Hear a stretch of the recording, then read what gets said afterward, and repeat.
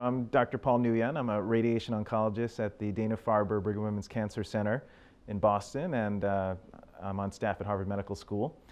So I'm an associate editor at European Urology Oncology. Here at ASCO GU 2019, I am the chair of the program committee, which is the committee that comes up with the program and the speakers and all of the abstracts that were presented this year. It's been a great meeting, just fantastic. This year we had the highest attendance ever for ASCO GU. Already last year it was a very high attendance at around 4,300 folks, and this year we even broke that record and got up to 4,400. And this is now the biggest subspecialty meeting for ASCO. So ASCO GU is the #1 subspecialty meeting now. So it's been wonderful. On the scientific side, we had tremendous phase 3 trials being reported in the oral abstract session. The prostate, we have in the renal and the bladder. We even have late-breaking abstracts that came out that are talking about new agents. You saw what Karim Fizazi did with his 2 studies with Aramis and Latitude, and then there was a late-breaking abstract on arches as well in the phase 3 session, and that was just great for the meeting, a great draw for everyone. Well, I think that there were some pretty important take-homes in terms of the importance of multidisciplinary care. That's one thing that we always emphasize here. This year, as usual, we had many international speakers coming in, which represents the kind of folks that are coming to the meeting. But every one of our sessions is multidisciplinary, and that's a key part of care.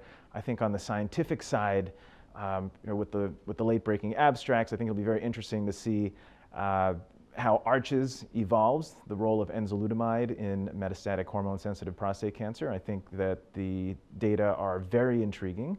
I think we'll have to see a little bit more follow-up in terms of other endpoints there.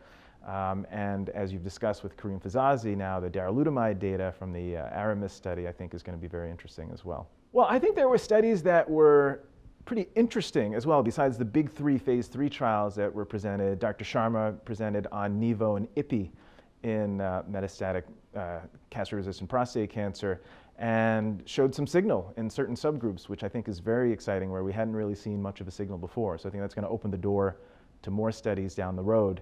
And then Dr. Howard Scher showed a very interesting analysis of CTC 0, which is basically having 0 circulating tumor cells at week 13 compared to time 0, and showing how that might actually be potentially a surrogate for overall survival. So we might have another endpoint that we can use in trials. So I think those were 2 fantastic take-homes that came out outside of the big phase 3 trials. Very happy with it. I'm extremely grateful to all the faculty that gave amazing talks, all the presenters who submitted their best data to make this a successful meeting, and of course the ASCO staff. They worked incredibly hard.